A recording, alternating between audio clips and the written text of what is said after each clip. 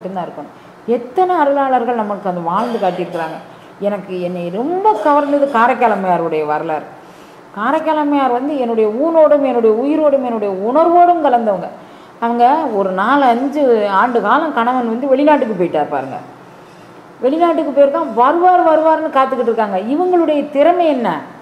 பேரண்ட நாயங்கிட்ட போய் கேட்குறாங்க, மாம்பழம் கைக்கு வருது. ஒரு மாம்பழம் வந்துச்சு, அது கூட அவங்களுக்கு உணர்வில் இல்லை. நான் இப்போ கூட அந்த மாதிரி காரைக்கால் அம்மையாரை பார்க்குறேன். ஒரு பெண் வடிவத்தில் காரைக்கால் அம்மையாரை பார்க்குறேன். கையில் அந்த மாம்பழம் வந்தால், அந்த மாம்பழம் வந்துருச்சுன்னு கூட அது யார்கிட்டையுமே சொல்லலை. அந்த அம்மா அதை வாங்கிட்டு புருஷன்கிட்ட கொடுத்துருச்சு. 2ஆம் தினம் அவர், இந்த பணம் ரொம்ப சுவையாக இருக்கா, இது எங்கே பெற்ற? நான் பேரண்ட நாயன்கிட்ட பெற்றேன். அப்போ இன்னொன்று பெற்றுதா?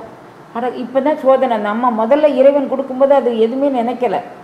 அப்பா நான் அவர்கிட்ட ஒரு சிவனடியாருக்கு மாம்பழம் வைக்கணும்னு சொல்லிட்டேன்னா வச்சுட்டேன்னா இப்போ நான் என்ன பண்ணேன் அப்படின்னு நினைக்கும்போது, அந்த அம்மா இறைவன்கிட்ட போய் நான் என்ன சொல்லணும்னு எனக்கு தெரியலை. அப்போ அவங்க பொல்யூஷன் இல்லாத, அந்த எண்ணமே இல்லாத, எண்ணமில்லா இன்ப அன்பு, எண்ணமே இல்லாமல் இருந்திருக்கிறாங்க பாருங்கள். ஒரு சிவனடியார் வந்தார், அவருக்கு சாப்பாடு போட்டேன். அவருக்கு ஒவ்வொரு நாளும் எனக்கு அந்த காரைக்கால் அம்மையார் புதிய புதிய சிந்தனையை தராங்க. எண்ணமில்லா இன்ப அன்பு இயல்பாக இருந்திருக்கு அவங்களுக்கு. அந்த சிவனடியாருக்கு சாப்பாடு போட்டாச்சு, அது முடிஞ்சு போச்சு. இவர் வரும்போது சொல்லணுங்க, எண்ணம் இருந்தால் தானே சொல்லுவாங்க. இவங்ககிட்ட எண்ணமே இல்லையே, எண்ணமில்லா இன்ப அன்பில் இருந்துட்டாங்க. அப்போ அவர் கேட்கும்போது, நான் அந்த சிவனடியாருக்கு வச்சுட்டேன். அதை போய் நான் என்ன சொல்லணும்னு தெரியல. அந்த அவர்கிட்ட சொல்லலை. அவர்கிட்ட போய் நான் என்னப்பா சொல்லணும்? சிவனடியார் வந்ததை இவ்வளோ நேரம் நான் சொல்லலையா? நான் தன்னை மறந்தால் தன் நாமம் கெட்டால் தலைப்பட்டால் நங்கை தலைவன்டான். தன்னை மறந்து அந்த பொல்யூஷனில் பாருங்கள், எண்ணத்தில் நம்ம சும்மா கொஞ்சம் நேரம் உட்காந்து சிந்தனை பண்ணிகிட்டு இருந்தோம்னா 20 வயசில் 60 வயசு முதுமை வந்துடும் நமக்கு. 60 வயசில் 100 வயசு முதுமை வந்துடும். இந்த எண்ணத்தை விட்டுட்டு நீங்கள் வெளியே வாங்க அப்படிங்கிறாரு சிவவாக்கியம். அந்த அம்மா அங்கே வந்துட்டாங்களா, உடனே போய் இறைவன்கிட்ட கேட்க மாம்பழத்தை கொடுத்தாச்சு. மாம்பழம் வந்த உடனே அந்த மாம்பழம் வந்ததுன்னு யார்கிட்டையும் சொல்லக்கூடிய அளவிற்கு அந்த அம்மா அதை ஒரு பெருமையாகவோ தன்னுடைய தவமாகவோ அந்த அம்மா நினைக்கல. எண்ணமில்லா இன்ப அன்பு. இதை நினச்சி பாருங்கள், கற்பனை பண்ணி பாருங்கள். எண்ணமில்லா எண்ணமே தோணலையே. பேரண்ட நாயகன் எனக்கு ஒரு மாம்பழம் கொடுத்தான். ஒரு பழம் இல்லை, 2 பழம் கொடுத்தான். எத்தனை பேர்கிட்ட நம்ம சொல்லியிருப்போம், நான் போய் நின்னேன், பேரண்ட நாயகன் எனக்கு பழம் கொடுத்தான். என் வாழ்க்கையில் நடந்ததை நான் சொல்கிறேன் உங்களுக்கு. எனக்கு ஒரு 48 நாள் உப்பு புளி காரணிக்கு சாப்பிடணும்னு நான் ஒரு பிளான் பண்ணேன். ஒரு 5-6 நாள் சாப்பிட்ருப்பேன். 6 நாள் சாப்பிட்டதில் நான் அப்போ நிறையா பேஷண்ட் அட்டன் பண்ணுவேன். நிறைய பார்ப்பேன். நிறையா பார்த்து அதில் காலையிலேருந்து சாயங்காலம் வரைக்கும் பார்த்துட்ருப்பேன். ஒரு 6 நாள் 10 நாள் வரைக்கும் கழிஞ்சிருக்கும். எனக்கு அதெல்லாம் இப்போ கணக்கில் இல்லை. 10ஆவது நாள் எனக்கு சோறு வந்துட்டு. டீ ஆனால் 5 டீ 6 டீ குடிச்சுக்குவேன். ஒரு டீயை வச்சு குடிக்கிறதுக்கு எனக்கு அவகாசம் இல்லை பாருங்கள். அவ்வளோ கூட்டம் இருக்குது. அவங்கள விட்டுட்டு எனக்கு டீ குடிக்கவும் என் மனச்சாட்சி உப்பு வரல. எல்லோரும் வெளியூர்லேருந்து வரக்கூடிய அன்பர்கள், உள்ளூர் அன்பர்களும் கிடையாது. ஒரு வேனும் ஒரு காரு அப்படி மாதிரி கொத்து கொத்தாக வந்துட்டுருப்பாங்க. அப்படியே இருந்தேன். அப்புறம் அங்கேருந்து கீழே ஒரு டீ வைக்கலாம் அப்படின்னு வரும்போது நம்ம அசிஸ்டண்ட் இருந்துச்சு. அந்த பொண்ணுகிட்ட சொன்னேன், இன்றைக்கி என்னவோ எனக்கு ரொம்ப டயர்டாக இருக்குமா, டீ குடிக்க கூட முடியலை, மேலே இருக்காங்க ஆள் இருக்குது, ஆனாலும் நான் ஒரு டீ குடிச்சிட்டு போகிறேன் அப்படின்னு சொல்லிட்டு ஒரு டீயை வச்சு குடிச்சிட்டு, அப்போ நான் கஞ்சி வைக்கட்டுமாம்மா அப்படின்னு கேட்டுச்சு. இல்லைம்மா, எனக்கு கஞ்சி குடிக்கிற மாதிரி மனோபாவம் இல்லை, வாய்க்கு வக்கனையாக ஏதாவது ஒன்று சாப்பிடலாம்னு இருக்குது. உப்பு புளி காரணிக்கு சாப்பிட்றது எனக்கு ரொம்ப சோர்வாக தெரியுது. வாய்க்கு வைக்கனையாக ஏதாவது சாப்பிடலான்னு இருக்குது. நான் பார்க்குறேன், பேஷண்ட் இருக்கிறாங்க, போகிறேன்னு போயிட்டேன். நான் பேஷண்ட் பார்த்துட்டு கீழே இறங்கி வரேன். இவ்வளோ பெரிய பை, பெருசு, இவ்வளோ பெருசு. அதில் பப்ஸ் இருக்குது. அதில் ஒவ்வொன்றும் இவ்வளோ பெருசு. நான் அந்த மாதிரி பார்க்கவே இல்லை, எல்லாம் சின்னதாக பார்த்துருக்கேன். அவ்வளோ பெருசு, சுட அப்படியே இருக்குது பையில். அந்த பொண்ணு தான் சொல்லிச்சு, அம்மா இங்கே ஜோதி குண்டு முன்னால், பெருமானார் முன்னால் ஒரு பெரிய பை நிறைய பப்ஸ் இருக்குது. என்ன பப்ஸ் இருக்கா? காரைக்கால் அம்மையாருக்கு இறைவன் மாம்பழம் கொடுத்தான், எனக்கு இப்போ மாடர்ன் பொண்ணுன்னு பப்ஸ் கொடுத்துட்டானா, எனக்கு மாம்பழம் வயிறு நிறையாதுன்னு பார்த்துட்டான் போல இருக்குது அப்படின்னு நினச்சிட்டு எனக்கு அதை சாப்பிடணும்னு தோணலை. குழந்தை, நீ எல்லாருக்கும் ஃபோன் அடித்து யார் யாரும் சொல்ல முடியுமோ எல்லாருக்கும் சொல்லி வர சொல்லு, பேரண்ட நாயகன் கொடுத்த இந்த பொருளை எல்லாருக்கும் நம்ம கொடுத்துடணும், நானே சாப்பிடக்கூடாது அப்படின்னு சொன்னேன். அந்த பொண்ணு ஃபோன் அடித்து எல்லாருக்கும் சொல்லிச்சு, எல்லாருக்கும் கொடுத்தோம் வச்சுக்குவோம்.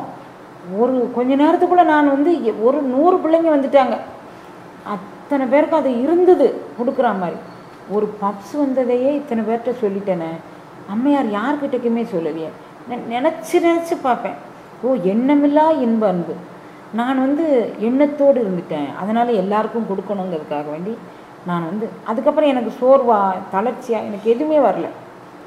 அம்மா கையில் 2 மாம்பழம் வந்துச்சு, யார்கிட்டக்கும் சொல்லலை. எப்படி? எண்ணமில்லா இன்ப அன்பு. அது எண்ணமே தோன்றலை அவங்களுக்கு. அந்த பரத்தோடு பரமாக அப்படியே வாழ்ந்துட்டாங்க. புருஷன் வெளிநாட்டுக்கு போயிட்டான், அந்த அம்மாவை பார்த்து பயந்துட்டான். 2 மாம்பழம் இறைவன்ட்ட வாங்கினோடனே இந்த அம்மாவை பார்த்து பயந்து போய் புருஷன் வெளியூருக்கு போயிட்டான். இயல்பு தான், நம்மளாவும் அப்படி இருந்தால் அப்படி தான் செஞ்சுருப்போமா இருக்கும். வந்து நேராக நம்ம திருச்செந்தூர் பக்கத்தில் குலசேகரப்பட்டினம்ங்கக்கூடிய ஊரில் வந்து கொடுத்த நடத்தி ஒரு பிள்ளையும் பெற்றுட்டான், ஒரு கல்யாணம் முடிச்சு. இந்த அம்மாவுக்கு அது தெரியவே இல்லை. எண்ணமில்லா இன்ப அன்புல இருந்தாங்க. ஊர்க்காரங்க வந்து கூட்டிகிட்டு போகிறாங்க. நான் வந்து பேரண்ட நாயகனோடு இருக்கிறேன், எனக்கு ஒரு 2 மாம்பழம் கொடுத்தான், அந்த மாம்பழத்தை வாங்கி சாப்பிட்டு அவன் பயந்து போயிருக்கிறான். சொல்லணுமில்ல, எண்ணமில்லா இன்ப அன்பு. எதுக்கு சொல்லலை? மாநாட்டம் அப்படியே போகிறாங்க. அங்கே ஒரு இடத்துல போய் குலசேகரப்பட்டினத்தில் இப்போ இந்த ஒரு ரோடு ஓரத்தில் ஒரு சின்னதாக வச்சுருக்குறாங்க. நான் வந்து அந்த அம்மையார் வந்து எப்படி நின்றுருப்பாங்கன்னு நானும் ஒரு இடத்துல போய் இப்படியே நின்றுட்டு நான் கொஞ்சம் நேரம் நின்னேன். நீ எப்படிமா நின்றுப்ப அப்படின்னு நினச்சிக்கிட்டு நான் நின்னேன். எண்ணமில்லா இன்ப அன்பு. அவர் சொல்லார், பொண்டாட்டி காலில் விழுந்துட்டார் அவர். எல்லோரும் ஊர்க்காரங்க இருக்கான், யாயா பொண்டாட்டி காலில் விழுற அப்படின்னு சொல்லி. அவள் வந்து பெண் அல்ல, தெய்வ அணங்கு அப்படின்னு சொல்கிறார். அந்த அம்மா அதையும் பார்த்தாங்க. இவனுக்கு வேணும்னு இந்த இந்த ஊன் தசையை சொன்னாங்க. இவனுக்கு தேவையில்லை போல. ஓ வனப்பு மிகு ஊன் தசை, லேசான அழகு இல்லை, தெய்வ அழகு. எண்ணமில்லா என்பது. நான் இவனுக்காண்டி வாழ்ந்தேன். இவனுக்கு என்ன மண்ணள்ளி தூத்துற பொம்பளைங்களை நான் நிறைய பேர் பார்த்துருக்குறேன்.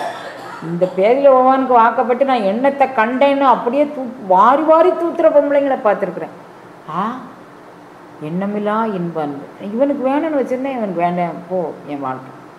அப்படியெல்லாம் அந்த அந்த வாசி போகிற போக்கிலேயே நீங்கள் போய் அதுலேயே நீங்கள் பயணித்து பார்த்தீங்கன்னா உங்களுக்கு இந்த அனுபவம் தன்னாலே சித்தியாயிடும்.